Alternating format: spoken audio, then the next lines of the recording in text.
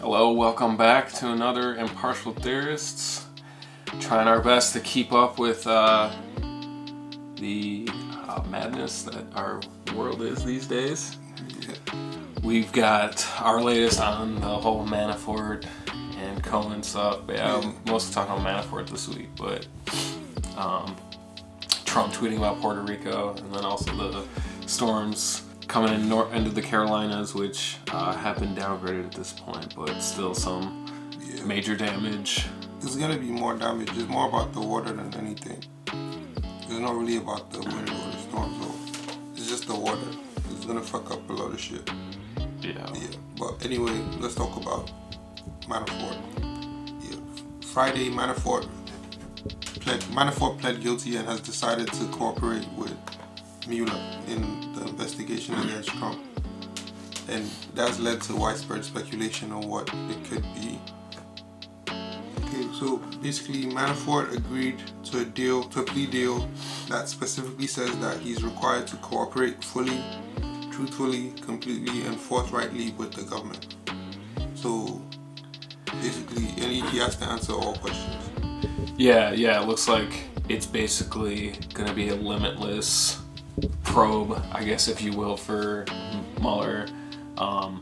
And I guess Mueller's been working really hard on getting Manafort, knowing that he would be a key person in this whole investigation. And I mean, it almost centers around Manafort as much as it does, because I mean, Manafort was like the guy that Trump had for his Russian connection, you know? Yeah, and he was campaign manager for a minute. So, yeah. But anyway, people are speculating on what Mueller would have asked Manafort, and the top thing is the Trump Tower meeting in 2016, the one where Manafort and a group of Trump campaign officials were in the room with the lawyer from Moscow named Natalia. She's a key component of that, because basically she was the connect for Russia in that meeting. Yeah, and that meeting was basically just to bring down Hillary Clinton. Yeah, that was the first thing we found out about.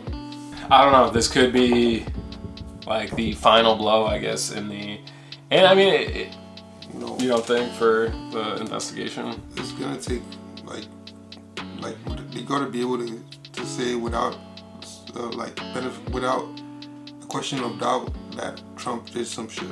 It needs to be big enough to pin him and make him and indict him and make him like resign, like what fucking Nixon did. There's a couple things to add to it. Is that Sarah Huckabee Sanders, in her one comment, said that the plea deal had nothing to do with the campaign. It was totally unrelated. And then also, I guess, declined to comment on the possibility of a pardon. But yeah, that's the last trick up his sleeve. Yeah. But if Manafort has a choice, either not cooperate, which he's already agreed to do, and maybe get a pardon, or cooperate and get a lesser sentence. So he has to take his pick. But if he doesn't cooperate and Trump still gets brought down and he isn't able to pardon him in time, he's fucked. Yeah, he's probably gonna just snitch. He's got to. He has no fucking choice. But anyway, let's move on to some shit that Trump has been using to deflect from the Manafort shit. Yeah, well, I think this all started in just like a, I don't know, press appearance, just talking about the hurricanes. He's answering, basically talking about Florence, and then he was fishing. He was fishing for like something to stick and then distract, and he got that in the Puerto Rico shit. Well, yeah, and so he just kind of casually tossed out there that like, oh yeah, you know, Puerto Rico. Yeah. Well, he said it in a tweet too, and I'm not sure actually which came first. I think he made the comment first, and he like backed it up with some tweets. Yeah, he made the comment at a press event thing. All his events look like rallies. I don't fucking know what it was, but basically he tweeted 3,000 people did not die in 2 hurricanes that hit Puerto Rico. When I left the island after the storm had hit, they had anywhere from 6 to 18 deaths. as time went by, it did not go up by much. Then a long time later, they started to report really large numbers, like 3,000. And then his famous extra long ellipses, ... new tweet, ... But just right there, like, let's pause, this does go on, but like, as time went by, it did not go up by much. It's like, yeah, because this report is about calculating like the long-term effects of living on the island with mass areas without power, without access to like hospitals or medical care that they need.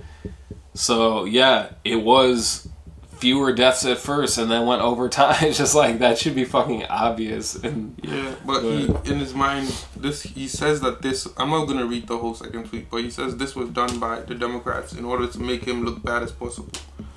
But like, nah, I mean, it was a category 4 storm.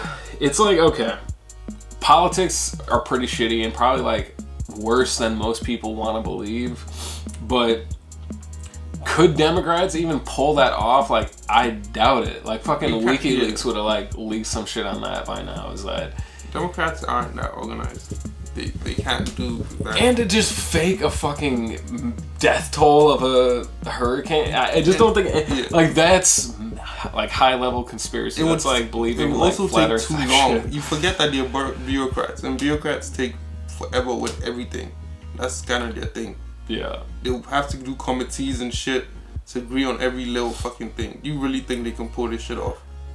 Well, yeah, and so the Democrats, like, they just got together after hurricane. They're like, yo, this is gonna make Trump look so bad. We're gonna say that so many people died. It's gonna be awesome. And then no one even brought it up except for Trump. And why would George Washington University was the university that did the study, and why would they be in cahoots with the Democrats to do that?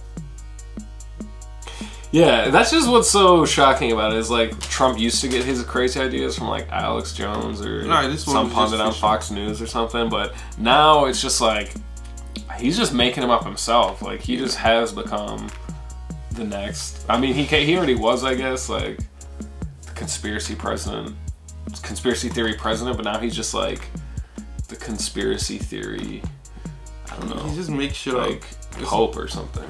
Yeah. But he also said that Puerto Rico was an incredible unsung success, which has been debunked by so many countless like entities that it's not even worth. But basically everybody is debunking what he said, and people keep referring to him going to Puerto Rico to throw toilet paper at people as what he's referring to as a success. If it is, shit, that video has been watched so many fucking times that he actually tweeted angry about it. I forgot what I was talking about. Shit. Well, that's just funny. Like, it's so funny the things that get to him that like get under his skin. Because it's like, the shit that doesn't bother him is amazing, but then the shit that does, it's like, what the hell? But I mean, it does look pretty bad, and I guess maybe, I don't know, maybe like Melania said something, and that was the line. He's like, oh man, I do look really bad. He looks like a dumbass. He's tossing toilet paper at people. Go wipe up your flooded house. Like, what the fuck is toilet paper gonna do in all reality? There was a flood. Yeah. If that toilet paper touches the floor or anything around it, it's fucked. It's literally some of the most useless shit that you could have at that moment. Yeah, and I mean, not to say, I'm sure the federal government did stuff for people, but it's just like, I remember during those times how much I was hearing about the discrepancies of what was the recovery in Texas and Florida versus Puerto Rico.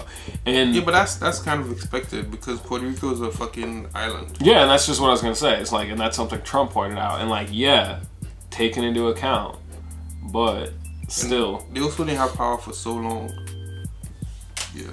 But I mean, there was always like from the beginning. Remember, he like had that little beef with the mayor of San Juan, and like he still does.